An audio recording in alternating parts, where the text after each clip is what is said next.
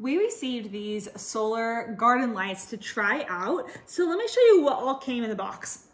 So we have 3 of these solar lights. So you would put this part, the solar part down, and then put these in your garden. There's 3 different flowers that come with it. There's pink, white, and blue. So let me show you what the flowers look like. They've got the little like solar pieces in here, and the green leaves, and then the petals. So cute little like flowers. You can mix them into your garden and be colorful and fun.